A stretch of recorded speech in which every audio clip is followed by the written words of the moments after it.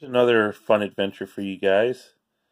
This is a Z, and that's ZEE Toys MotorMax Super Wheels D as in Delta 116 1989 Mercedes-Benz SL500.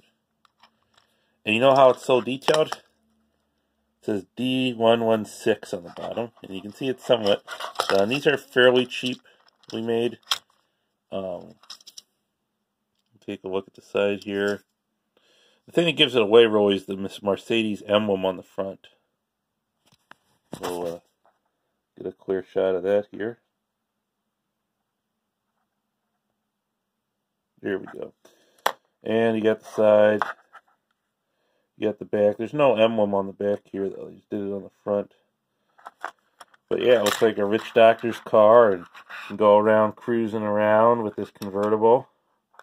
A number of people I know that have Mercedes. Probably my favorite is the biodiesel Mercedes. There's like some 80s Mercedes that were diesels that you could run on biodiesels, and I always was fascinated by that. If I had more spaces for putting cars, and I can park 7 cars at my place, but I would consider a diesel Mercedes. They're just pretty cool. I've always digged them, and that this is not that.